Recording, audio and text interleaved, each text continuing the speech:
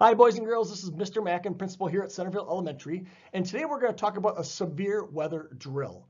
Now, we've done all kinds of other drills this year, and this is just another one that helps us keep us safe.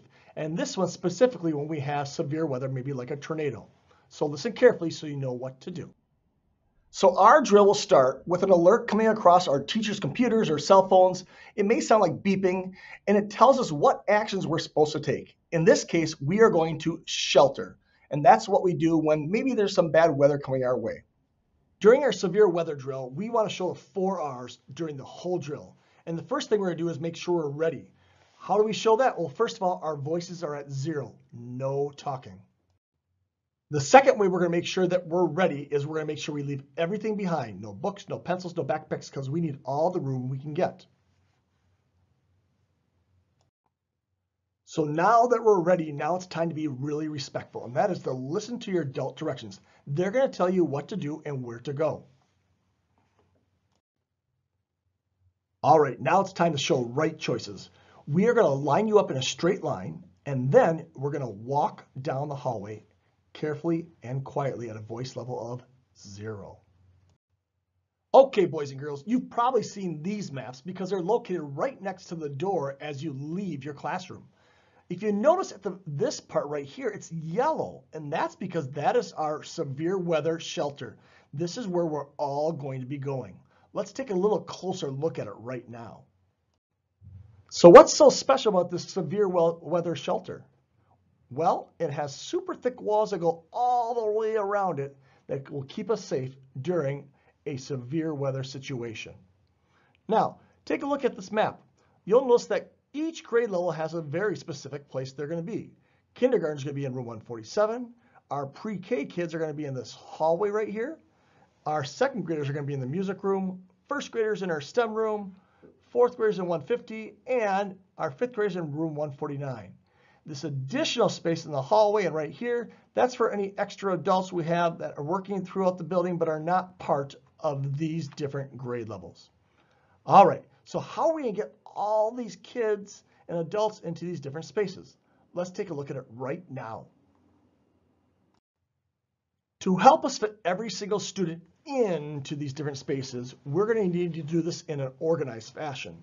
Let's take a look at the second grade room right here, the music room. You'll notice that we have this line of students that are coming through the door.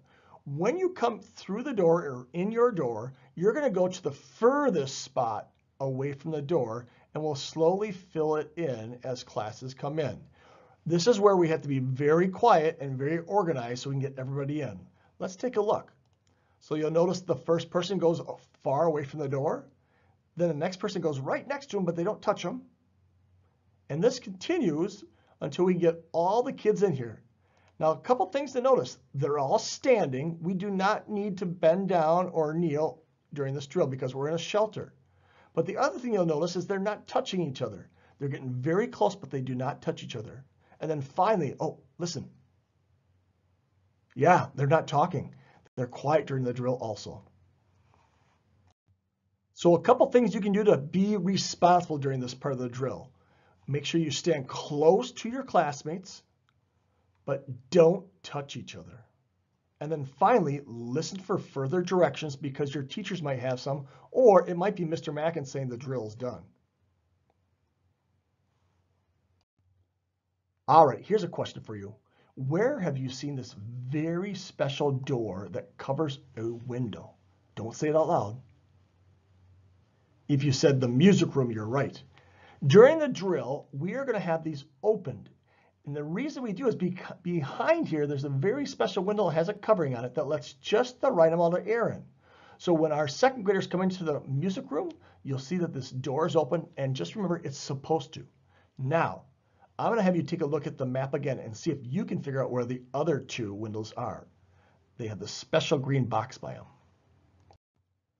Okay, take a look at our safety shelter here. Can you find those special windows?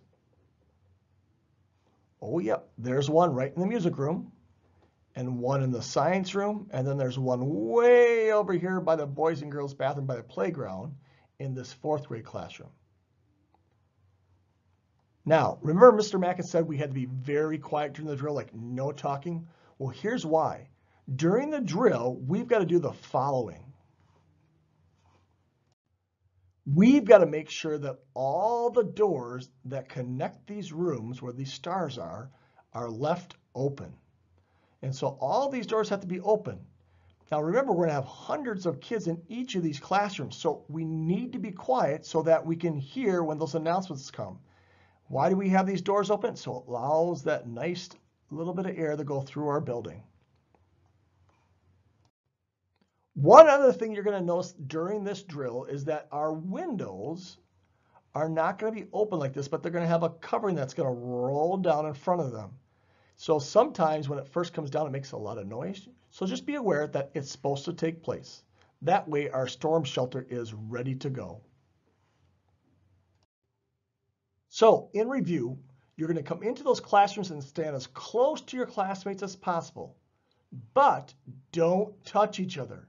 Notice that no one's touching each other. And then finally, voice level 0 so we can listen to directions. No talking. So during the whole drill, we're going to make sure that we're at a voice level 0, no talking. Mr. Mackin will make an announcement when it's all done, and then I'm going to ask that you keep a voice level 0 until you get back to your classroom.